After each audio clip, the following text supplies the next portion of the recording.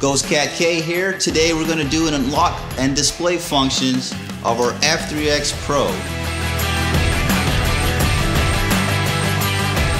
We're going to start by turning on our bike as normal. Using the minus and plus buttons, holding them down together for a few seconds, you will come up to our admin screen. From there, you're going to enter in the code provided to you during purchase. Now that we're in our advanced settings screen on our F3X Pro, using the minus button, we're going to scroll over to speed limit.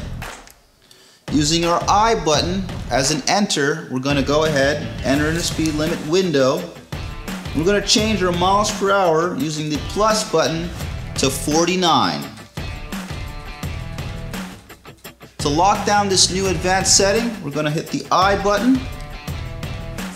That'll bring you back to our advanced setting main window. Using our minus button, we're going to continue to scroll down until we get to advanced.